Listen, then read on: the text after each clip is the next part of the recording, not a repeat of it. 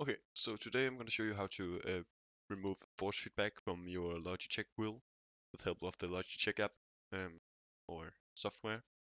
And what you want to do is just open up the G Hub, and this screen is going to show up.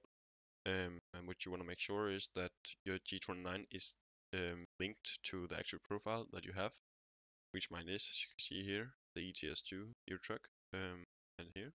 Then you just want to click on your reel, and if you cannot find your wheel or your app doesn't register it, then I have a video where I showed you how to fix it. But anyway, now you want to go to the wheel on the side, and you want to see the centering feedback. Then you want to turn that off, or turn this down first, and then turn it off. And that's basically it. Should be good to go. So thank you so much for watching, and I'll see you guys next time.